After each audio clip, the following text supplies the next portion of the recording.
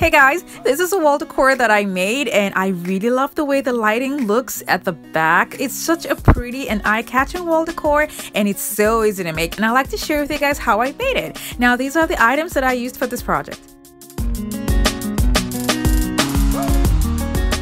A full list of all the items used will be in the description box below. Now I drew the designs that I wanted on a paper and cut it with a pair of scissors and did the same thing on a cardboard to see what it was going to look like. And now I made inner shapes, and these are the measurements for all the designs that I used. I used an X-Acto knife to cut out the inner lines to give me this shape, and these are the number of pieces that I used. I cut out the same amount of designs using a poster board.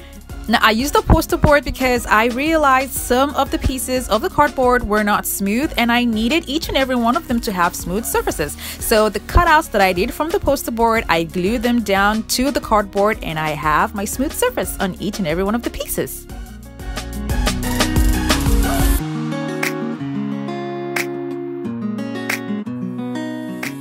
I spray painted the pieces of the design using a gold Rust-Oleum spray paint and I laid it out to dry.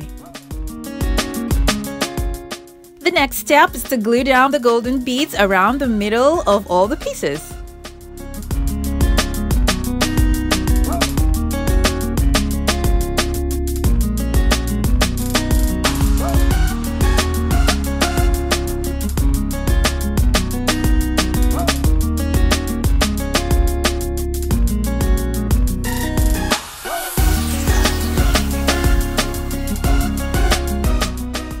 This is what it looks like.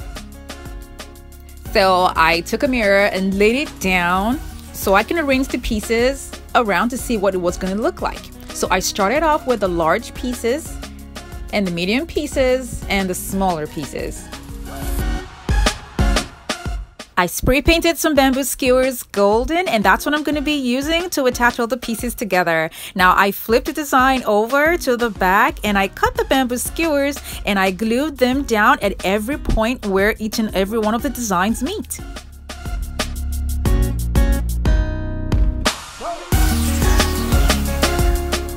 This is the lighting with a timer that I'll be using for the design, and I'll be using a twine to hang it on the wall, and this is because I need to compensate for the height of the battery pack, and the twine is the only thing that's long enough for me to use.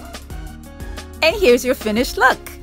I love the way this design turned out and I love the way it looks on the wall. It's so pretty. I love the way the beads also are like inside each and every one of the designs.